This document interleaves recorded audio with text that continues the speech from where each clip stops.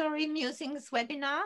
We are delighted to see our faithful followers and also newcomers. We thought it would be appropriate, having looked at the new EYFS last week, to look at the characteristics of effective learning because they provide us with a tool to understand the children a little bit better. Tonight, we will also share some videos because they give us very good examples and clear insights of children demonstrating their enormous capacity for spontaneous learning and problem solving and being critical thinkers. And then we will break up into breakout rooms again, and you will have an opportunity to think about what these characteristics mean to you as practitioners in your everyday work with young children. I would also want to urge you to use them as tools for evaluating your observations and considering combining them with learning stories.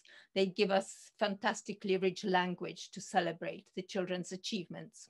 Anyway, as usual, Gwendolyn will make sure that we are well looked after. And again, if you wouldn't mind staying muted for the presentation, but as there are not huge numbers, perhaps you will, when you join the breakout rooms, you can stay unmuted and really share your ideas with everybody.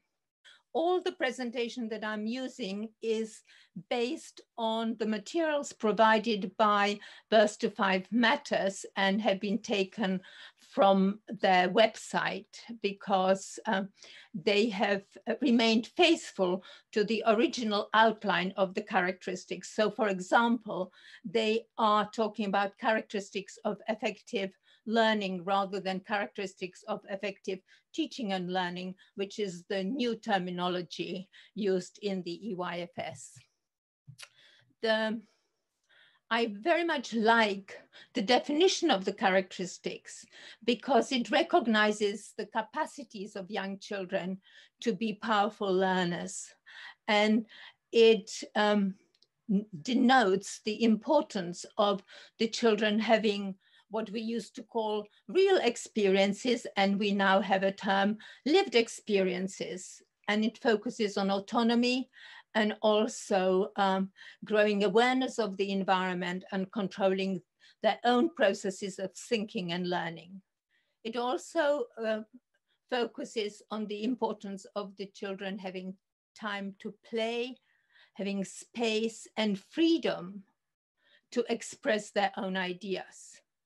And all of these really contribute to the development of the curious, creative, resourceful, and resilient learners. And those are the qualities that we want the children to take away with them as they leave us and go into primary school. Now, when we think about the characteristics, it's really, really important that we see them in the context of the pillars of Montessori pedagogy, that we see them in context of the dynamic triangle, so that we look at the child, the environment, as well as the adult. And I'm sure that for those of you who are familiar with the EYFS, this also resonates with the principles of the EYFS of the unique child, the enabling environments, and the respectful adults with whom the children work. For me, the characteristics provide us with a tool to interpret our observations of children or to give us better understanding of what we are seeing.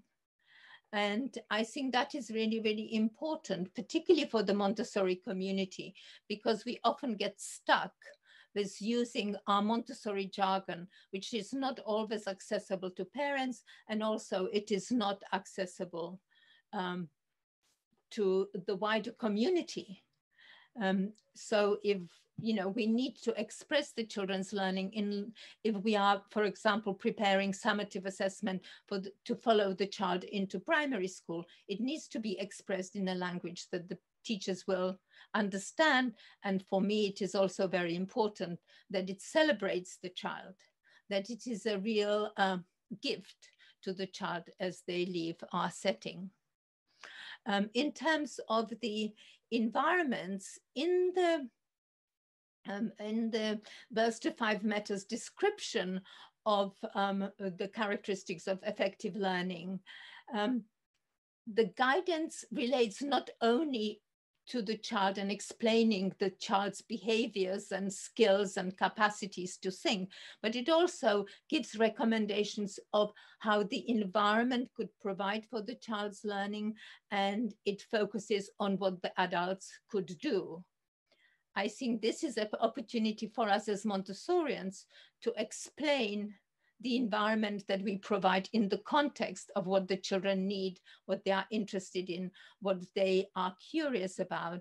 And it also gives us an opportunity for us to offer the sensitive and nurturing support for the whole child.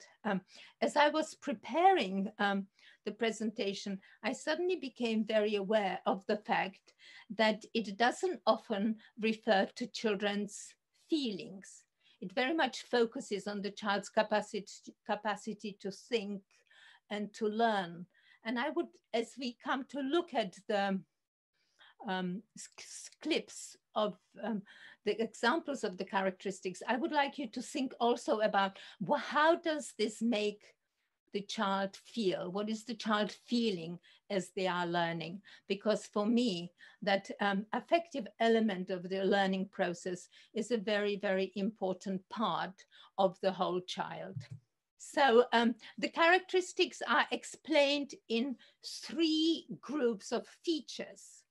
The first feature is explaining the child's engagement, and it is talking about what the child is doing as the child is being engaged in playing and exploring. So the child is finding out, the child demonstrates curiosity and particular interest.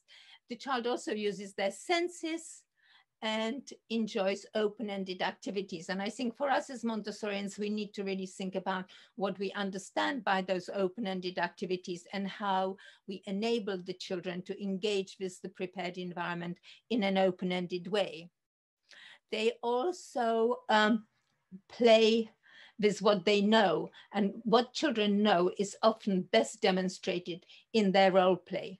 They often mirror their personal experiences. And so they are pretending, they are representing, they are role-playing and acting out, often relating to the lived experiences that they have had, and mirroring what they know about their environment. And of course, they need to be able to start some of these activities. They need to be able to really explore. The exploration needs to be their own. So they need to use their initiative, and they sometimes need to be brave to start an activity or even join a group of children in what they are doing. So the engagement is really something that we see quite often in Montessori environments. We might not express it in these terms, but it is present in what the children are doing. When we look at the second feature described by the characteristics, we are talking about the children's motivations. And so it is not only the engaging, but also staying with the task, concentrating on the activity well enough to be able to really find out and stay focused and paying attention to what is happening. They need to continue to persevere. And in order to persevere, the child needs to believe that they are capable. So this is the one element of the feeling. The child needs to believe in their own capacity. Now, if you think about the importance of independence and autonomy in the Montessori environment, if you think about the skills that the children are learning, it is through these activities that the child should believe in what they can do. They should believe in their skills. They should believe in their capacity that they can do something, and therefore feed their capacity to stay on the task and try to complete the task, and also demonstrating that they are proud of what they have achieved. And I know that all of you have wonderful examples of the joy of achieving, because so many of us always say, oh, did you hear? He said, I can do it by myself. This whole world of Montessori is filled with examples of children really delighting in their capacity to do something for themselves. And that feeds their motivation further. It gives them the courage to take risks and try again. When we think about the thinking qualities or thinking feature of the characteristics, we begin to think the child's, begin to recognize the child's capacity to be creative and truly try to think about things out of the box. They are thinking about new ideas. They are thinking about new possibilities. And they also begin to hypothesize. They say, what about if we do it like this? What about if we try it in this way? So they are finding new ways of thinking. It is often that we witness this thinking process when children work in collaboration, when there is a conversation, when they share ideas with another or share ideas with an adult. And that sometimes challenges our idea of the children having to do things quietly. I think that for some children, doing things quietly suits very much their personality, but there are many 3.5, 4-year-olds who actually demonstrate their thinking through conversations with other children, with their peers, or conversations with adults. And this is where we come to approach some of the principles of the sustained shared thinking and what it really means to the child. And of course, the children are given lots of opportunities to problem solve, and problem solving gives them tools for critical thinking. So they begin to plan, and they also talk about or check if they are successful or if they need to review things. I don't know how many of you have witnessed opportunities of block play, but for me, it was in the block play area that this whole idea of hypothesizing and trying things and being critical about how things should work are really demonstrated extremely well for the children. So what I would like you to think about is that these features are not linear. The child is not exploring and then or engaging, being motivated and then thinking. It is quite possible to see evidence of quite sophisticated thinking out of the box. But we need to give the children time to play and space to play in order to be able to show those characteristics to us. So we are now ready to share some of the clips which are part of the Birth to 5 Matters package. They are available on Siren Films and they are free of charge. They are real treasures. There are many wonderful examples. I have just selected quite a few. And in this slide, I have used some comments about what I have liked about the slide clips, because when we share the video, people will not be able to necessarily see the video. So it required my comment. But anyway, let's go to have a look at having your own ideas. Wendelin, please. To be creative, children use their imaginations. Sometimes it's using imagination to find new ways of doing things or solving a problem. Often the goal can change as the process unfolds. There certainly isn't always an end product. but they're learning to use their minds in a way that's original to them and having their own ideas.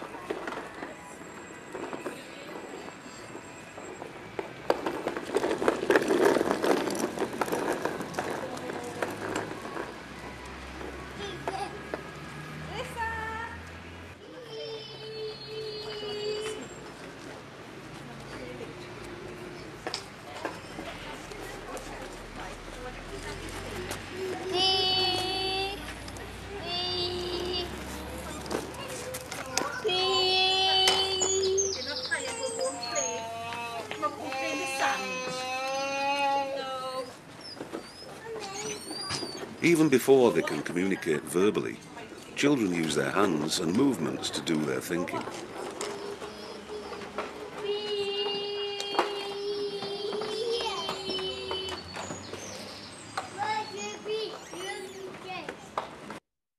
So, didn't you think that it was wonderful how this little toddler showed us her thinking? She was already linking together ideas of the similar things and grouping them together in quite a sophisticated way without having any language. And I love the acute intelligence that toddlers demonstrate in their learning as we watch them, if we have the time to watch them, and if we have the time to engage with their interests in the environment. May we have a look at the second one, please? Once looked up, he going to find his mummy. He need to go in the hole. Big hole. Big. He need a big hole.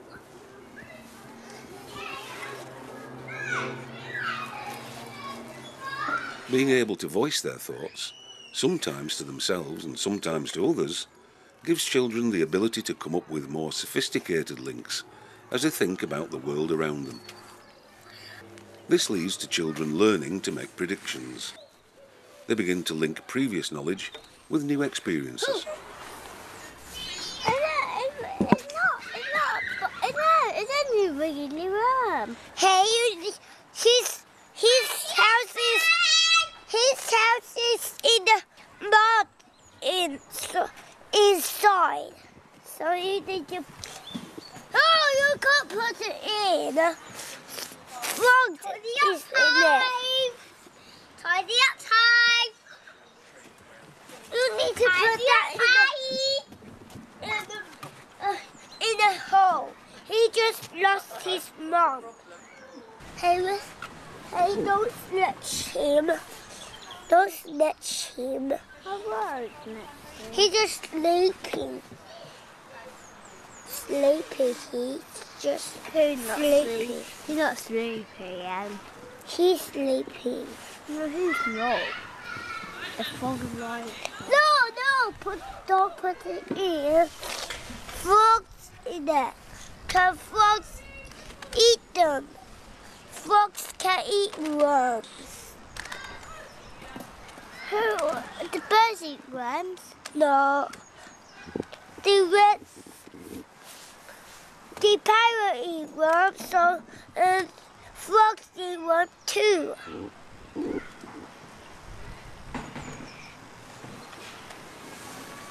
You can't put it in, fine, but frogs won't eat them. But Mommy can't see he. What is he? You need to put in the mud and then dig a hole. Then dig a big hole. You need to dig a big hole. You can't put it. Once a spider, worms can't get in, but the spider can get in. So when that spider's house can go in through that other hole. For here, on the bottom, bees go in there. So the birds going there. Again, the little boy's empathy for the worm and the need to be with his mum and being in the hole, despite his limitations of expressing his ideas, he's absolutely adamant that the worm needs to be looked after. And that whole idea of then sharing who might potentially eat the worm, would it be the birds or would it be frogs, all demonstrate what the children really know and give the teachers real opportunities to build on this conversation or introduce new ideas about caring for others, caring for the environment. There's a real opportunity to plant some of the ideas, some of the principles of the Sustainable Development Goals. It gives us opportunities to really give the Chinese boy opportunity to express his love for his family, talk about his family and what it really means to him in order to improve his language. So there's a huge richness in that little clip. I hope you enjoyed it. The next one, please, Gwendolyn. That one down and put that one under. And The creative process is bound up with critical thinking as children begin to evaluate their actions, ideas, and things they notice to come up with an effective solution. That one. Not this one. Over here. That onto here. I'll clean it. Now I'll clean it. Let me try that. I'll be careful. Yeah. That's much steadier.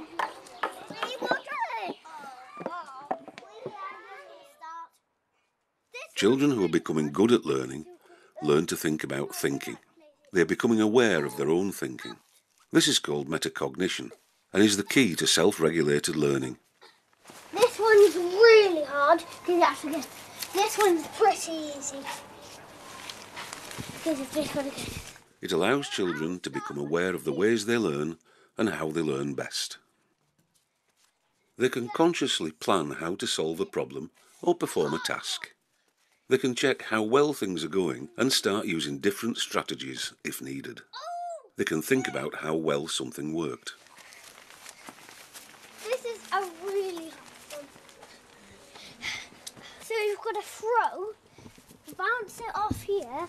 Got to go that one, or that one. Talking out loud to yourself is a way of thinking about your thinking. Oh, too high. Later, this dialogue becomes internalised. Actually, if I move that back and I went further back, it would be better. The neural connections in the brain, allowing these things to happen, develop over many years. It's not about learning facts. It's learning and being aware of how to learn. Getting it in.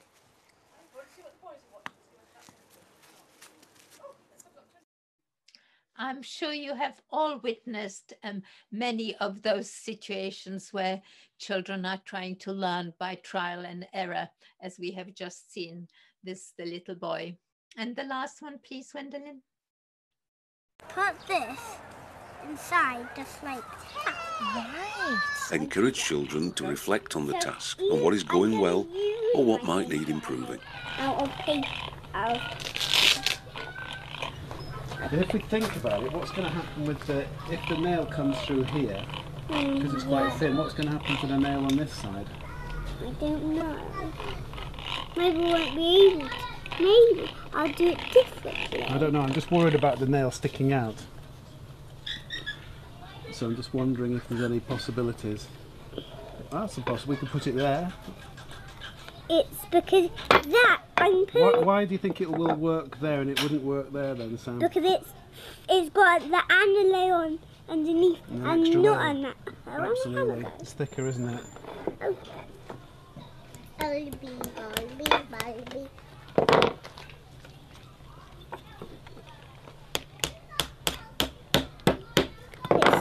us how you one more nail. Fantastic. Okay. Now I've got a different problem. That is a little bit more and none on that side. I've got a better idea now. Just need to bang that one in a little bit more now.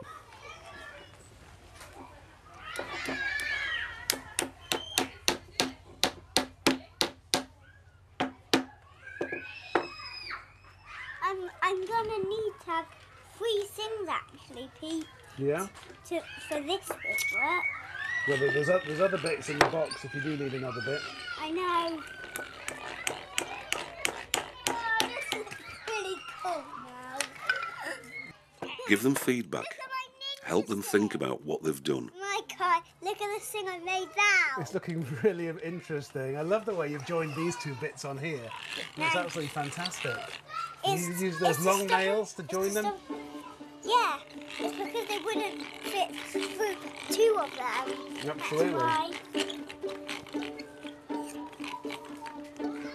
Might need to help with another nail I know. I really enjoyed the cooperation between the boy and the man, and the sensitivity with which the man helped the boy think about what he was doing in a very gentle way, still giving lots of space for the child to think, to come up with his own ideas. I hope that these clips would have opened Pandora's box for you of delights. I hope you will go to the Siren Films website and you will try to look at some of the films. They are ideal for training and really wonderful demonstration of children's capacities to do things for themselves if they are given sensitive support. I think that it would be good for us to now look at the questions for our breakout sessions. I hope that you have been inspired enough to reflect on what you are doing with your colleagues, what you are doing with the children in your settings. I would just like to say that I think it's not by mistake that all the examples of this fantastic work by young children are recorded outside. I think that it is really important to consider the potential of the outside environment, which really nurtures the children's capacity to learn and have the freedom to be thinking beyond the confines of the classroom, beyond the confines of the prepared environment. So here we are. Here are questions for the breakouts. How have you, or how might you use the characteristics of effective learning as a tool to understand and support children's learning? And also, how could you use the characteristics to celebrate children's learning in communication with parents? So one of them is how you could use it to express that learning, and how would you like to share it with parents? Gwendolyn, would you like to organize us into our rooms? Thank you very much. Yes.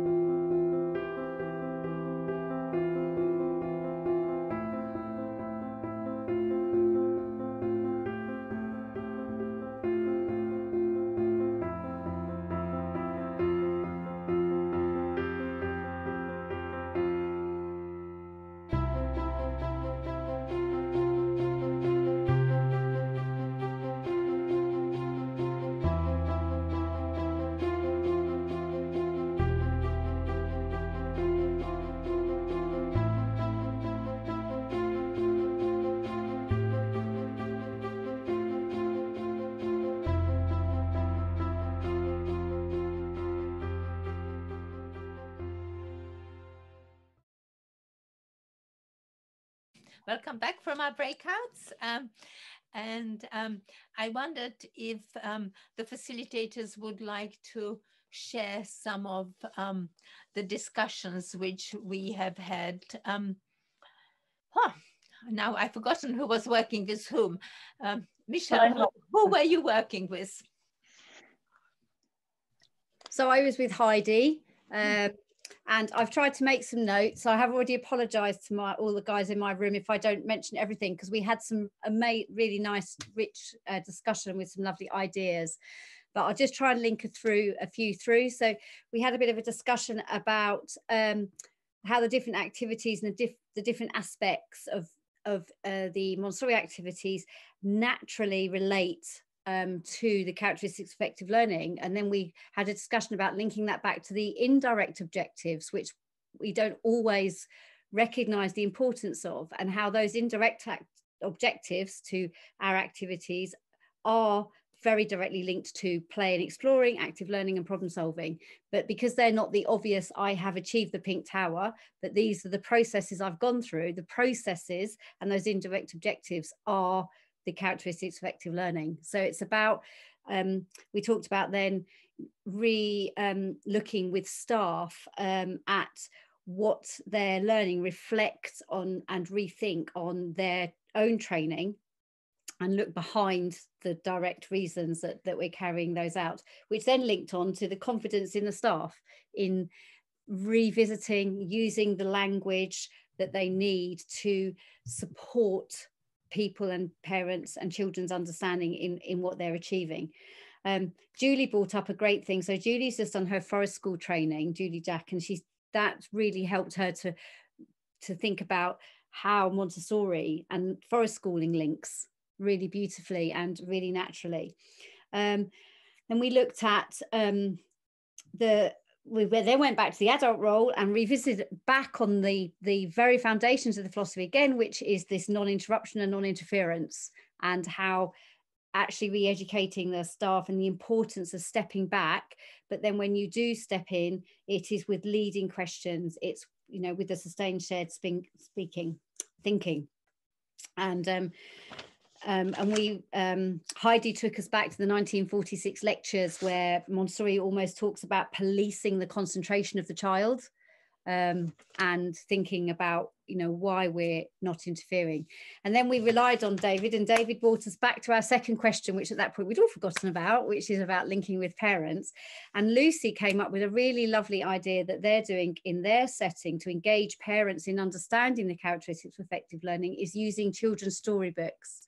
So linking the books and the stories in the books to the characteristics of effective learning and what the children can gain from the books. And we had quite a discussion about how hard it is at the moment.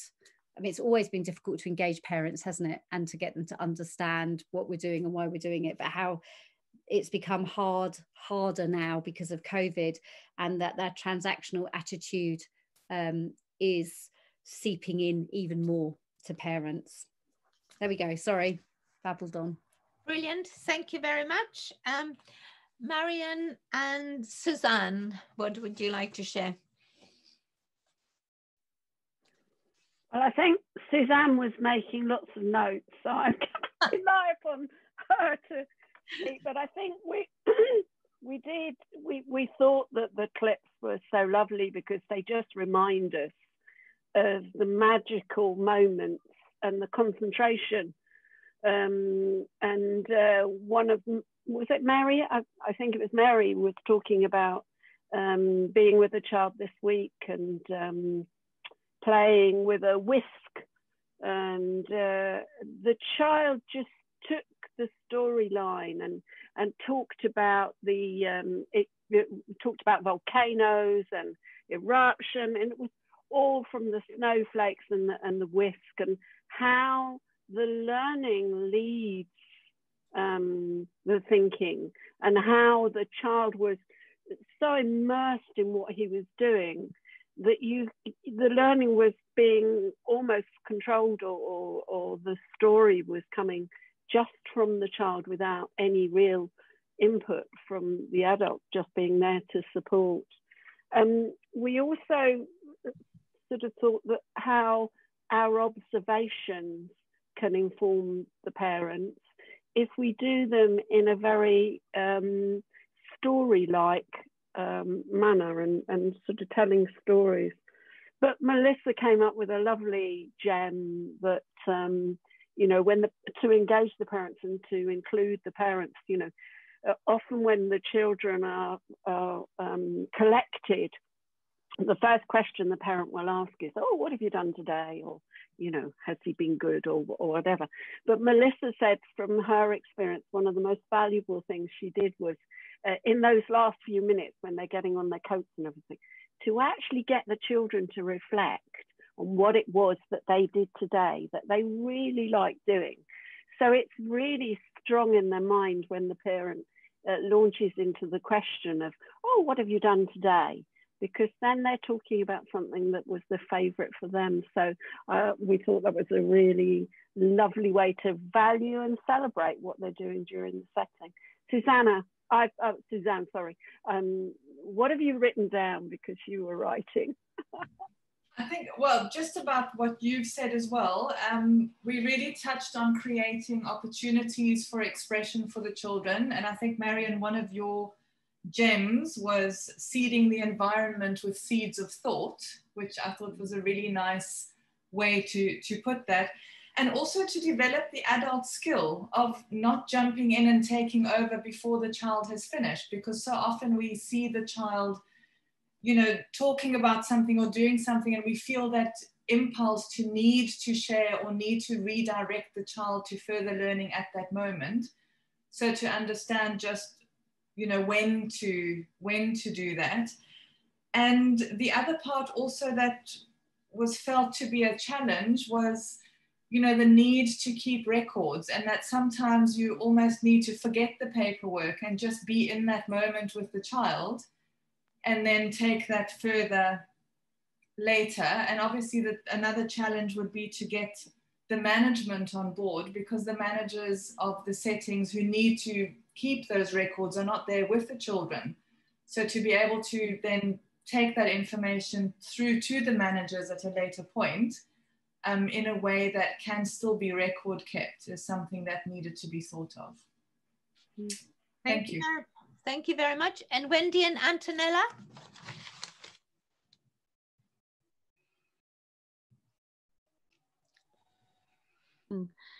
Antonella, do you want to report back? Yes, well, I start and then you come in. I'll just say, Antonella, Debbie's put something really nice, which I do think I'd like to just share. It was nice to chat to other practitioners and see that we are all working along similar lines and communicating with parents on how their children are learning. And that really came through, didn't it? Yes, it did.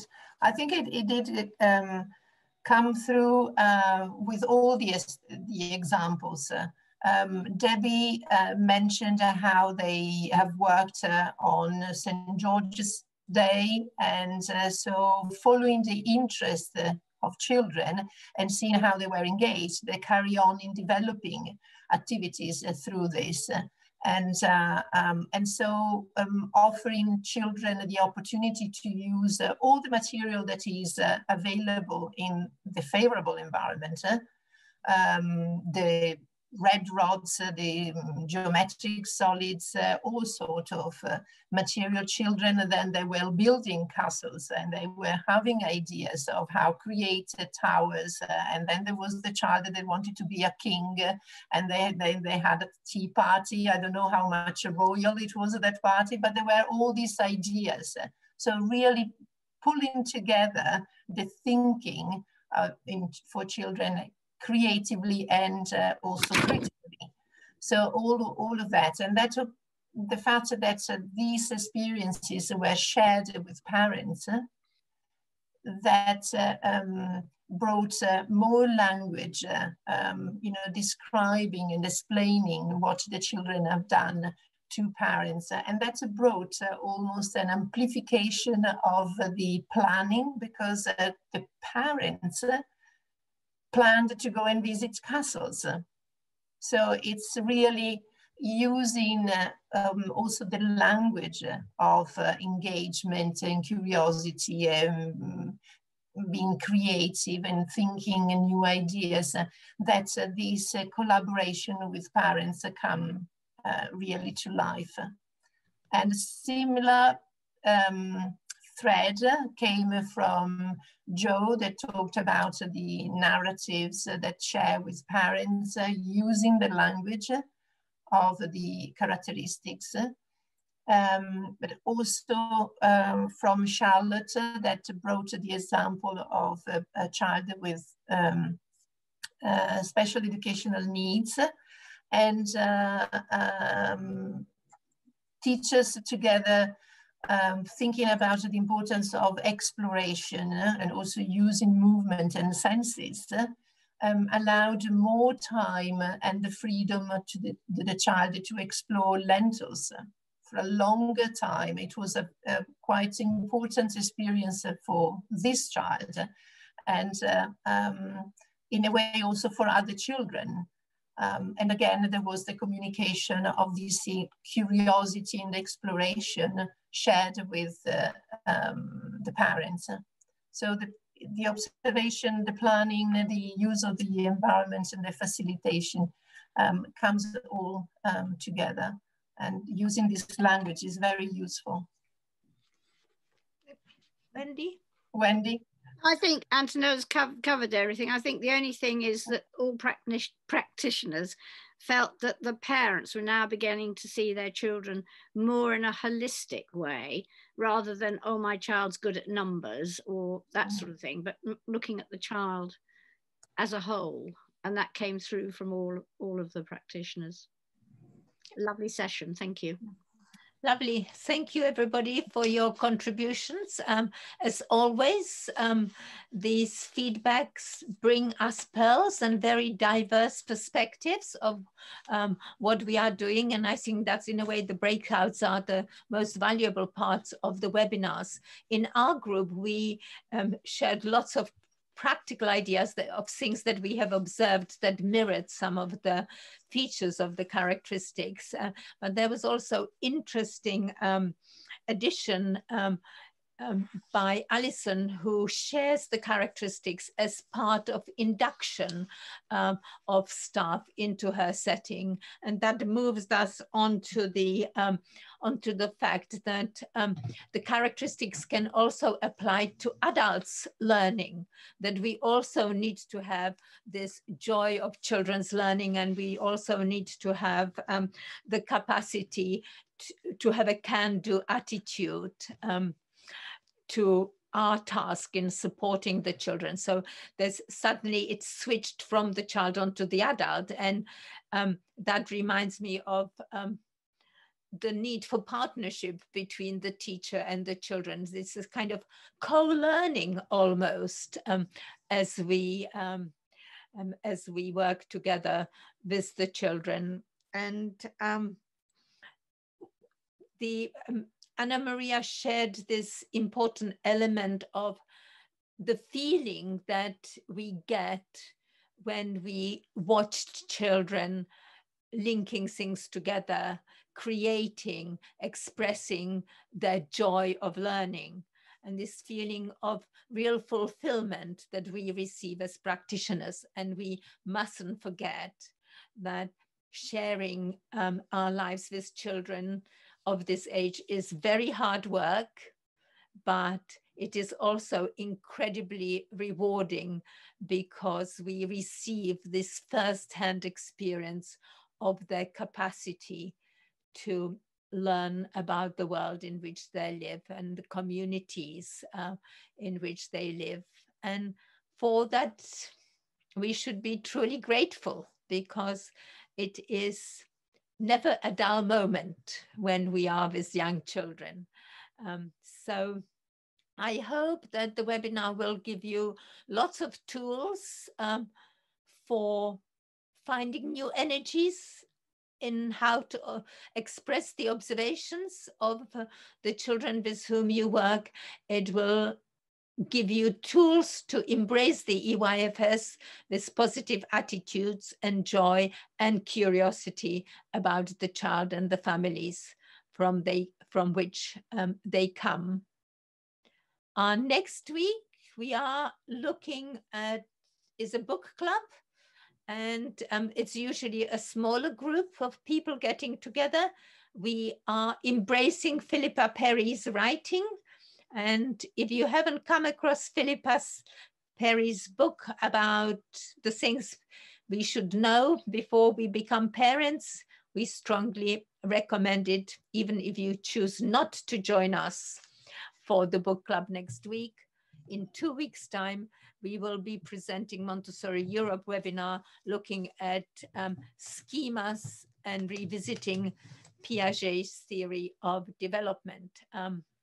Little bit more heavy session, but important in terms of our understanding, for example, children's theory of mind, or understanding children's development, because Piaget's ideas are very much aligned with Montessori's own ideas. So thank you very much again. I hope there's food for thought, and we will see you soon again. Thank you very much. Bye-bye for now.